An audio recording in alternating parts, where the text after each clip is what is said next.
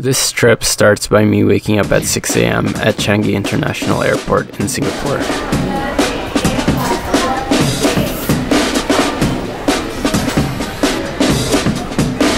I was still pretty bummed Hannah couldn't come with me due to some passport issues. I don't want to talk about it. I boarded the flight and soon landed in Yogyakarta, Indonesia. Jogja for short. Selamat datang, ladies and gentlemen. Welcome to Yogyakarta. I was here to shoot a short documentary for work.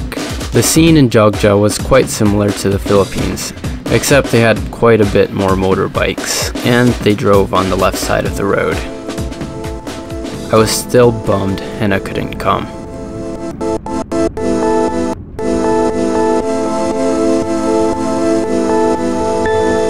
The film shoot went well. I managed without Hannah, but it wasn't easy.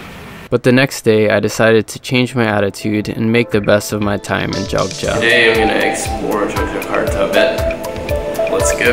I went on 2 missions. One, I went on a mission to find and buy some batiks.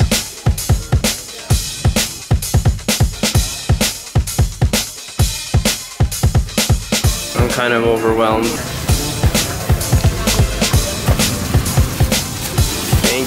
Mission accomplished. For my second mission, I was determined to get some drone shots of BOROBUDUR temple, the largest Buddhist temple in the world. 2 conflicts arose. One, the entrance price was quite steep to get inside BOROBUDUR temple. I also found out you can't fly drones within the temple grounds. So I searched Google and found out that you are allowed to fly a drone from outside the temple grounds and still get footage of the temple. Keeps raining.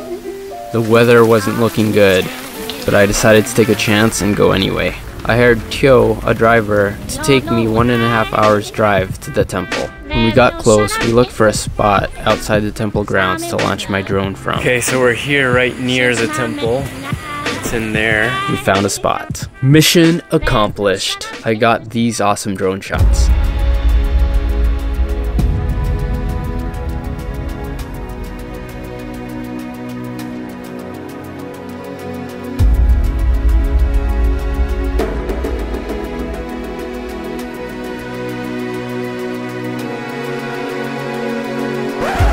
Four temple guards rushed out of the temple premises on their motorbikes and told me to land the drone immediately. They also told me to delete the footage, which I did. But I just deleted them from my phone, and hopefully they are still on the SD card. Thankfully, the files were not deleted off the actual SD card of my drone. Tio also ended up being a really cool guy, and he took me out to dinner that night. And then I headed back to the Philippines the next morning and said goodbye to Tio. Goodbye. On the way back to the Philippines, I went through Singapore again and decided to explore their world-famous Changi airport. I found a movie theater, multiple video game options, a sunflower garden, and just a ton of shopping options. And that was only in one of their 4 terminals.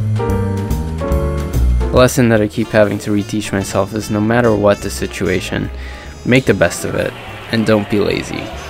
I had a really good experience in Yogyakarta, and I hope I can come visit again in the future.